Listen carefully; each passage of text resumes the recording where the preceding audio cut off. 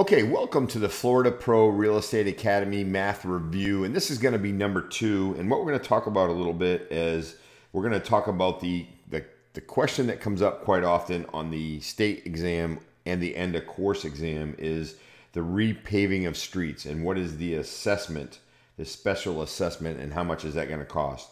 In addition to that, we're going to do a proration for rent in a particular month, and we're going to come out with the answer for that. So we're going to calculate a proration, and we're going to also do the repaving of the street question that seems to show up quite often on the state exam as well as the end of course exam. Okay, in this question, what we're trying to determine is how much is the special assessment for paving on a lot that measures 120 feet by 200 feet.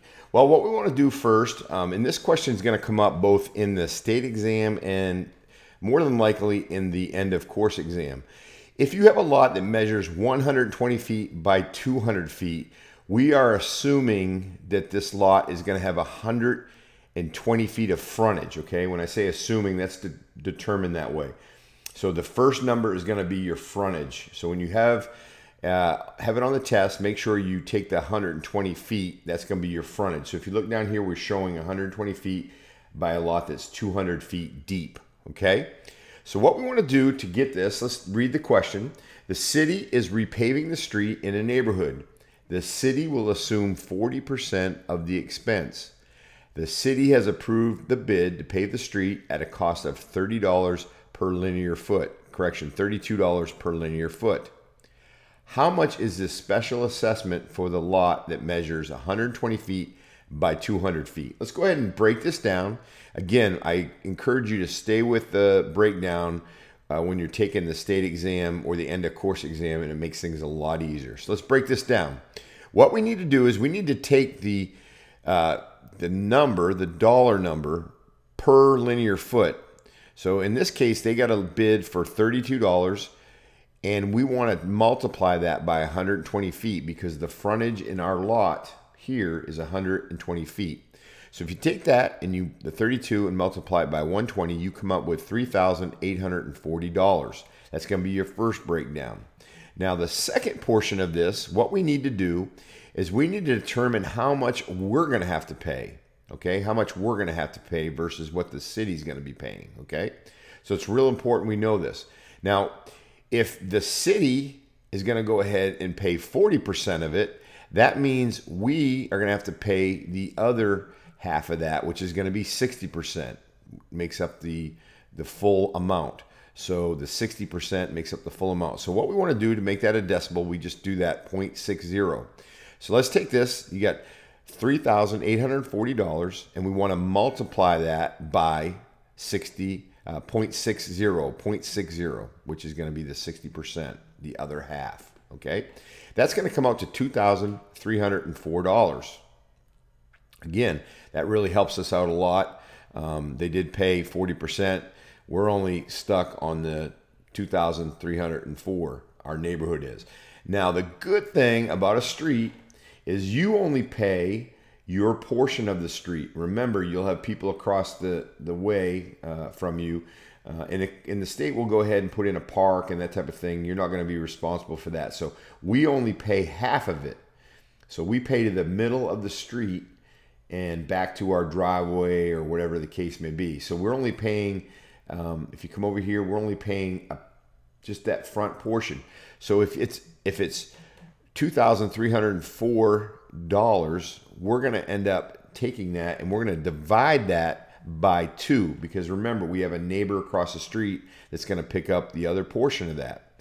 If we take the $2,304 and divide that by 2, that's going to give us $1,152. That's going to be how much our special assessment is for a lot that is 120 feet by 200 feet.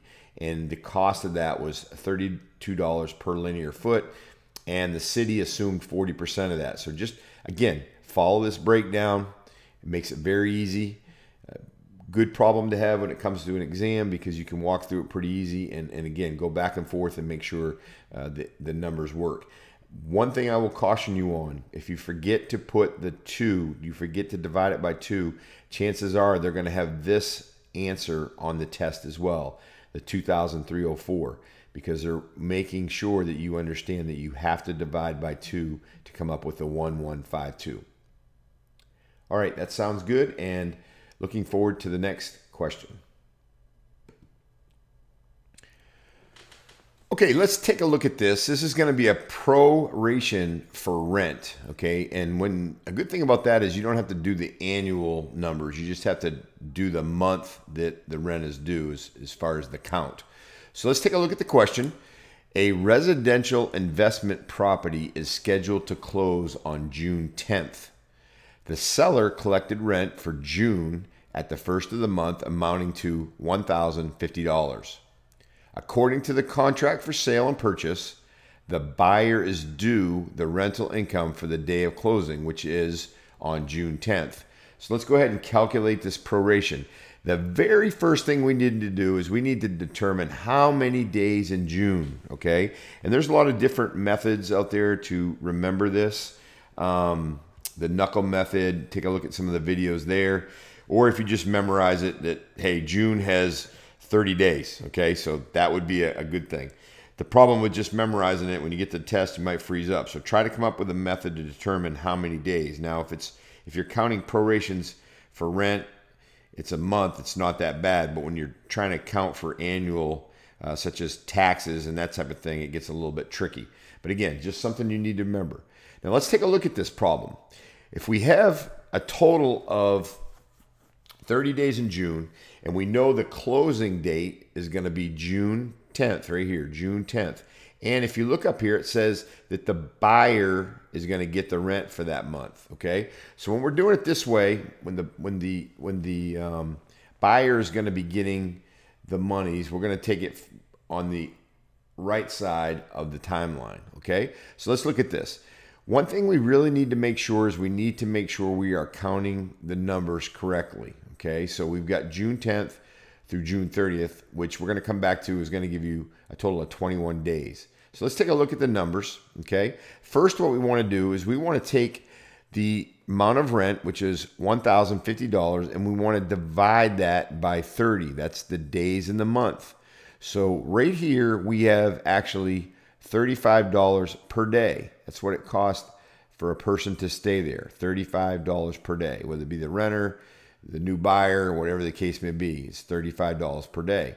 Now we just take it one step further and we break it down, and we have to determine there's 21 days that the new buyer is going to have. So let's go ahead and count these.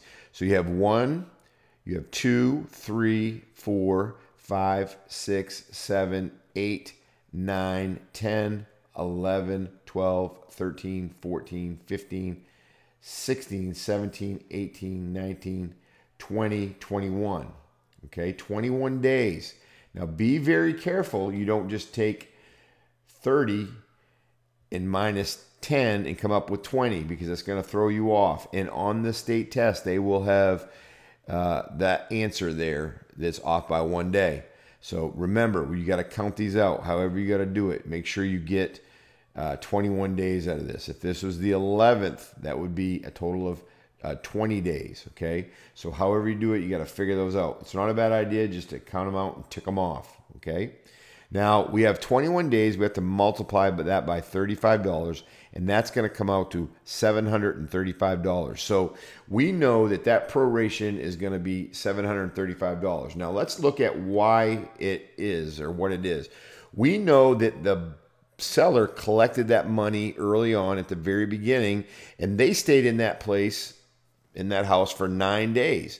So they're going to be required to make sure that they actually give up some money, okay? They're going to have to give up some money. So the buyer has from June 10th through the 30th. So what we're going to have to do is we're going to have to 21 days. So this is actually going to be a debit to the seller. When you remember debit card, they're paying off to the buyer $735, okay? So $735 debit to the seller and credit to the buyer $735. Now, listen, on the state test or the end of course exam, if these two numbers are not the same, in prorations, they have to be the same. If they're not the same, that's going to be a wrong answer. So if you see one that says 735 and 633, that's going to be a wrong answer. These are always going to be the same. Okay. Now, a debit to the seller, as we know, in 9 times out of 10, it's going to go that way, with the exception of the purchase price and prepaids. So that would be a credit to the seller. But in this case, it's going to be a debit to the seller, a credit to the buyer, because they're going to be getting that $735.